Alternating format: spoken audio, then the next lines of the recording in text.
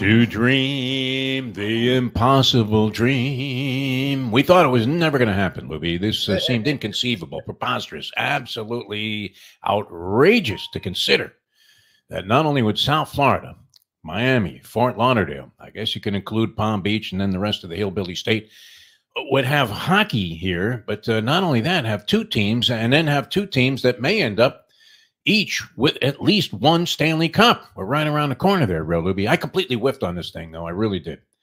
I was tempted to pull the trigger on 11-1 on the Panthers to sweep the series. Oh, yeah. Well. Seemed improbable, but the thought crossed my mind. That's about as far as it got. And then, of course, I'm thinking if they win the series, which everybody in the universe had the Panthers in 6, I think even Connor McDavid might have made a bet. There'll be an investigation through Otani's interpreter, who's now going to be in jail. I think he even made a bet of Panthers in 6. It was universal. It was a given. But if the Panthers are going to win the series, you had to think that Sergei Bobrovsky would be the obvious choice as the MVP, unless somebody went off and scored like 20 goals. But it's sort of an even distribution of scoring for the Florida Panthers. Everybody's making a contribution. In fact, that's the big difference in this series. And it also happens to be the defining factor in the Boston-Dallas Mavericks series, that the Panthers have any number of somewhat interchangeable parts. Yes, they have their elite players at the top, like like Sasha Barkov, but and Reinhart had over 50 goals this year, and Bennett is a big-time scorer. But you can go down the roster to the fourth line, and it's not that much of a drop-off. Everybody's capable of doing what needs to be done inside the system, and you could say the same thing for Boston. They go 4 or 5 deep in guys that can be the major contributor every night. Unfortunately for Dallas, they go too deep, and one of their guys is half crippled, and the other guy has lost his eyesight all of a sudden. So I was going to cash, maybe. I'd be in a perfect hedge-off situation if I had the Panthers to sweep at 11-1. Now, all I'd have to do is bet on Edmonton in the next game, and I'm going to make a score no matter what. And Bobrovsky at 4-1 looks like a cinch. Now, if you were betting, I hope you went ahead and did it. We give you the opportunity every day to bet online. That's your number one choice and number one source for NBA Finals and Stanley Cup playoffs this season, but both look like they're going to end pretty soon. Every stat, every matchup, even live odds and spreads while the games are being played. When the game's over, head on over to our online casino, get in on a game of blackjack or poker, unwind with one of our over 150 slot games. Head to the website today to get in on all the action. Use the promo code BELIEVE, that's all caps, BLEAV, all one word, all caps, for your 50% welcome bonus on your first deposit. Bet online. The game starts here. Well, it looks like it ends here, Lubie. I hope you're feeling pretty comfortable about this thing. 3-0 in hockey is not insurmountable. It's been done before. 3-0 in basketball has never been overcome. So you have the Celtics on the precipice of maybe sweeping Dallas right out of the arena tonight and winning the championship. They'd have gone 16-2 in the postseason. Not too shabby, and maybe put an end to kibosh on the rhetoric that the West was so vastly superior, although we'll get to that in a second because it looks like Boston certainly got the best of shakes in terms of the draw. Yeah, it's one of those things where some upstart knocks out Djokovic in the second round, and you were supposed to face the guy in the third round, but now you don't have to. You pretty much have a walkover because this guy will never be able to duplicate his performance. And it looks like the Boston Celtics are really caught a nice the path of least resistance, you would have to say, to the championship.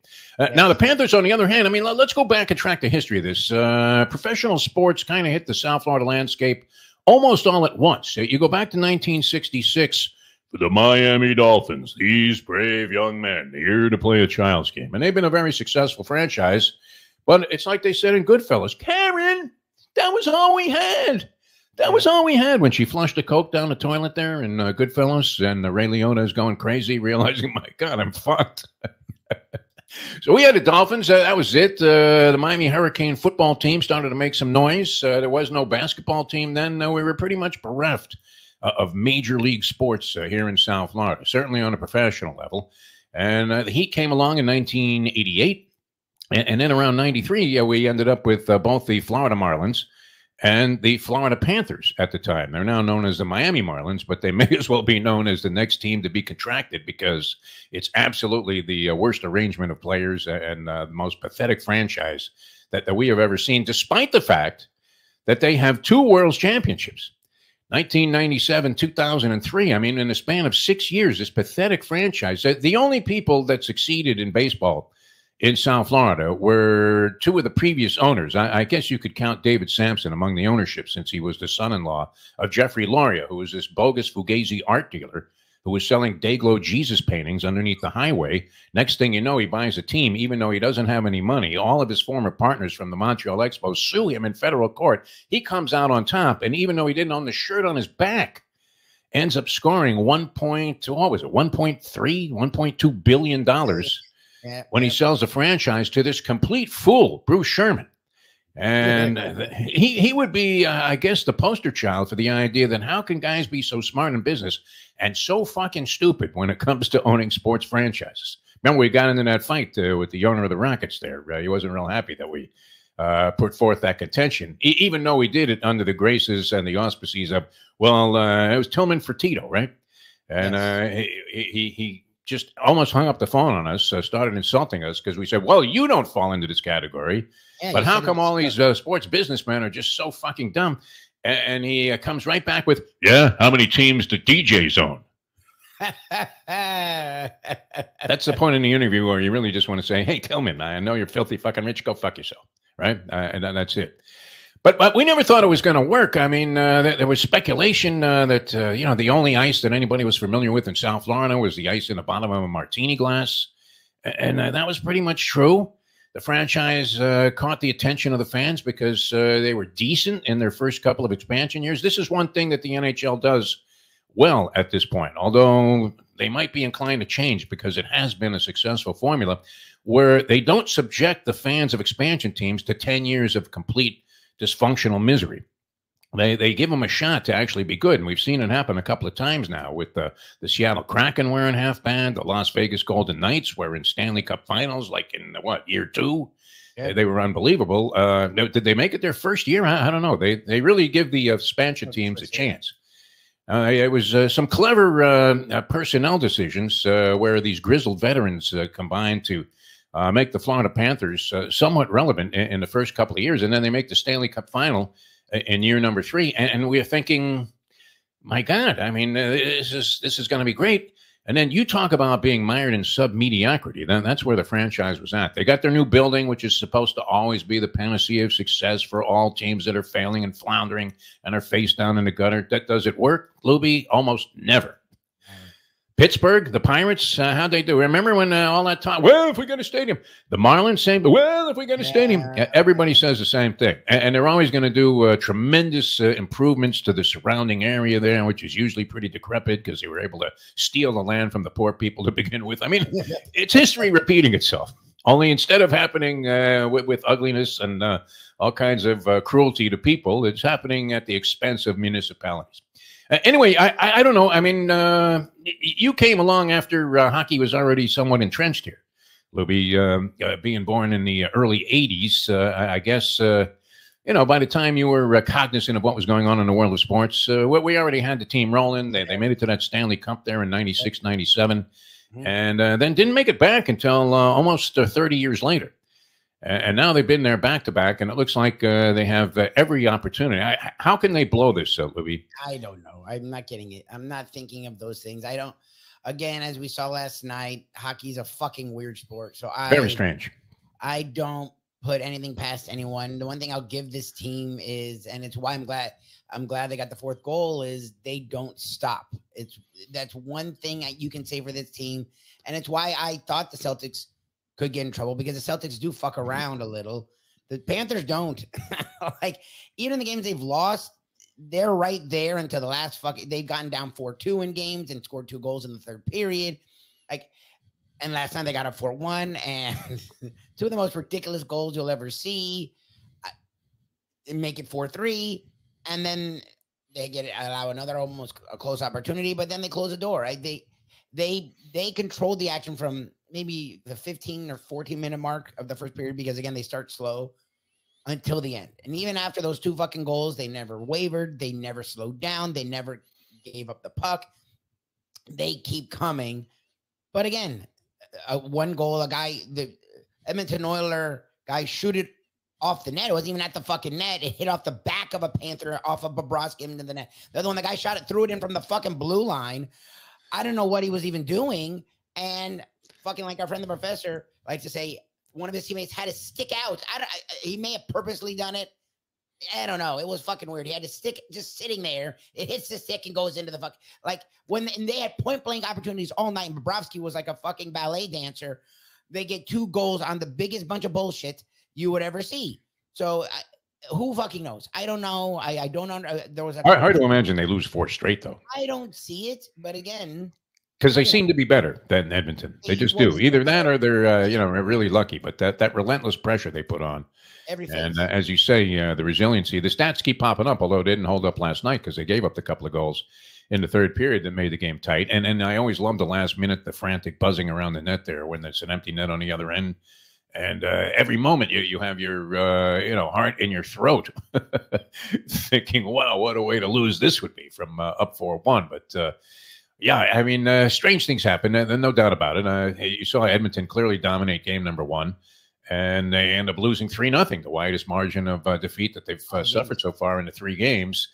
And at this point, you would have to say that whatever it is that Paul Maurice has designed, if you can actually sort of define and quantify certain systems and plays in hockey, it's working. Whatever it is, it's working. It's better than what Chuck Knobloch over there on the other side. Is that the guy that was a former baseball player? Oh, what is his name? Mark Knobloch? I'm not even sure. Knobloch. Yeah, I don't know the first name. I just see him like getting the ball at second base and throwing it into the stands. Knobloch had Steve Blass disease there for a while. He looked like Steve Sachs in there. But by the way, too, just going back to our reference of the Marlins and what a bogus Fugazi sports town South Florida has been forever.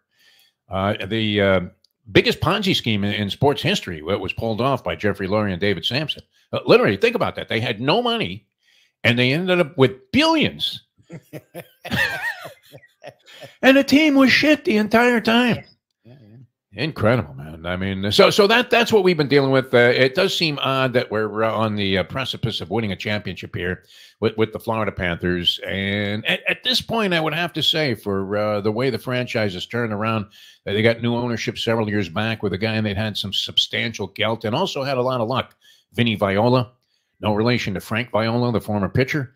But he came in, and he was like a West Point guy, and he's always honoring the military. But he had tremendous success in horse racing also, as he's had a couple of Kentucky Derby winners. I mean, the guy buys 2 horses. If I buy them, they're in Central Park or on their way to some glue factory. This guy buys a couple of horses, and boom, they're in the winner's circle there in the Run for the Roses. So that looks pretty good. That's happening. Now, usually it goes the other way in this circumstance. Talking about and zeroing in on the U.S. Open here for a sec. Rory McIlroy is sharing the lead. Now, the thing with McIlroy that's remarkable is that he's gone, I guess, what would it be, like 40 majors without a win? And this was a kid that, he looked like he was going to threaten Big Jack's record at one time. 2014, he wins the U.S. Open, and he hasn't won a major since.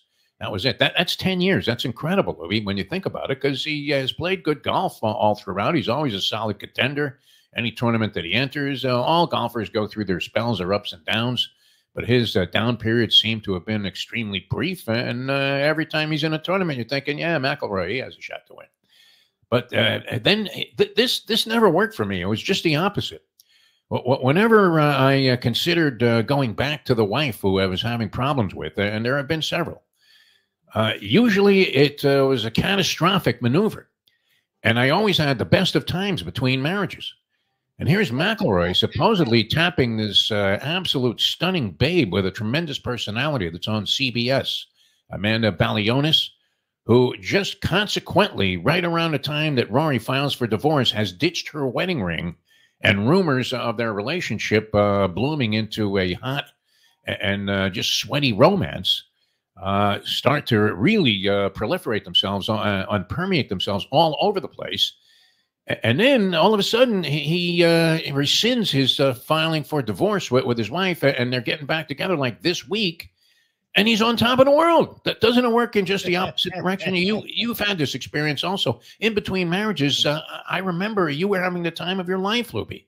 Yeah, the time of your life. I still remember that station wagon rocking back and forth in the valet driveway to the Ocean Manor Hotel. And who pops out? I'm thinking, wow, that car is about to just, flip out and start, running on its own.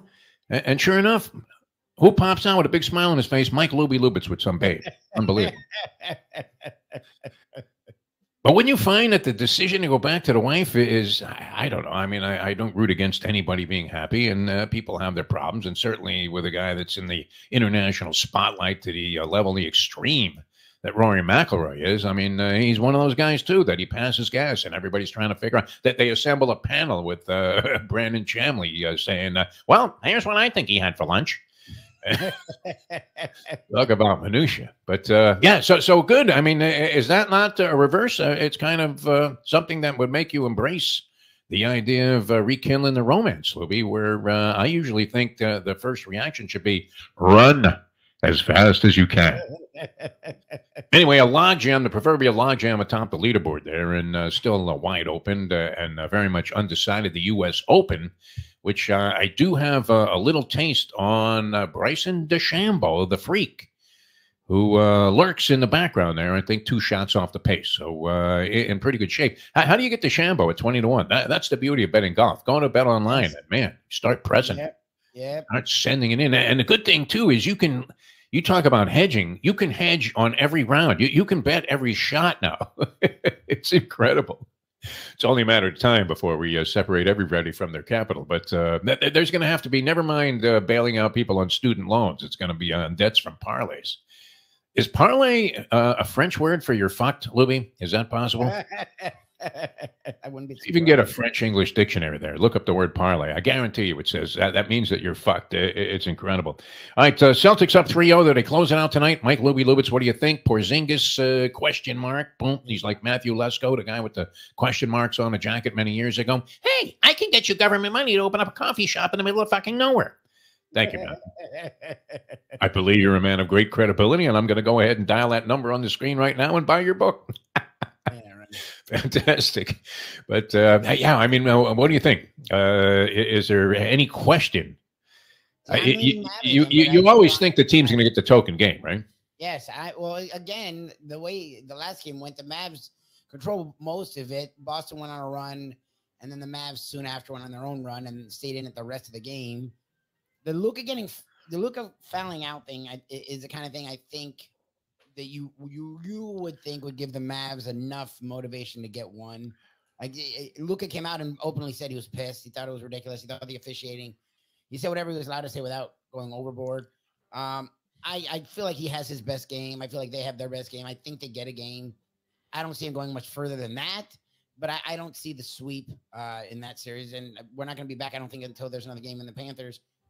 I don't know what to do with that series because the Panthers, even in the game that they got dominated, they still had the better opportunities and they cashed in, and that's why they won 3-0. And they had the better goaltending clearly the entire series. And then every other game they've dominated the next 2 games. I don't know why that would change. That's the one thing I'll give, again, like I started, I'll give this team credit. A lot of time when you get up, and that's the thing, because it didn't go from 4-1 to 4-3 because the Panthers loafed. It was the opposite. Like they weren't playing keep away. They kept their aggression. They had way more. They had way better and way more opportunities than the Oilers in that whole stretch when they were up 4-1. The Oilers just got the stupid ass goals. So to me, it's like if they're controlling the game, they're dominating, and they don't rest on their laurels. It's hard for me to see why they can't sweep. I don't know. You're in Canada. They called a couple penalties yesterday that I didn't understand. 11-1, Lubie. So, you realize I will not stop talking about passing on the opportunity to bet this sweep at 11-1. And then on top of that, if I had bet enough money on this, I would go ahead and buy 1,000 tickets for this game. And Edmonton, they're all depressed there. Did you see how quickly they deflated everybody in the arena last night? Edmonton, they were all jacked up. They're thinking, okay, we'll beat our chest here. It'll be 2-1 after tonight. We'll come back, tie the series, and then it's game on, dude. Yep. And after it got to be 3-1 and then 4-1 very quickly after that, I mean, these guys were ready to just suck on some whale blubber, weren't they? Did they sell whale blubber at the concession stands there? Imagine. Yeah, I'll have the blubber. No, the platter, not the sandwich. Get the fuck out of here. What are we talking about? Edmonton Oilers. All right, they're done. But I will be buying 1,000 tickets, planning people in the arena on, when is the game? Sunday night? Yeah, I presume. Sunday night, or it might be Saturday night. But whenever the game is, I will have, every time Bobrovsky twitches his nose, I will have these 1,000 people chanting MVP, MVP. So maybe I can cop that at 4-1 also. That would be a nice major score. All right, we have to get out of here. I hope you guys have a great weekend. Going to be a lot of fun. It's been soggy here in South Florida. And in fact, never mind, talking about the impossible dream with the Florida Panthers. The real song of the day here in South Florida goes all the way back to Eric Burdon and the Animals, one of the British pop invasion groups that came along around the time of the Beatles and the Zombies and all of these other Rolling Stones, all these great British bands, The Who. And the simple song that we'll leave you with here, and it's true about South Florida right now, even though we may have the Stanley Cup sitting here in town in just a couple of days, we got to get out of this place. If it's the last thing it is soaking wet here, people. Yeah, raining again. Far be it from us to complain about any of this stuff, because in general, we enjoy some pretty fantastic weather. It's paradise. But once you get, in the summertime, you almost feel like the guys on Deadliest Catch on a day where the seas are coming up in the Bering Sea. It's just, you got to just sit it out, whatever. You have to deal with it. But unusual amounts of torrential rain have hit a couple of areas. And then they realized, hey, we forgot to plan for drainage. People are literally like driving their cars into canals thinking they're making a right turn into a garage. It's insane what's going on down here. So we got to get out of this place, and we got to get out of here. Thanks so much for tuning in. We'll catch you again on Monday, another edition from Michael Lubie Lubitz. I'm Jeff DeForest. Catch you Monday with the next edition of the Morning Briefing.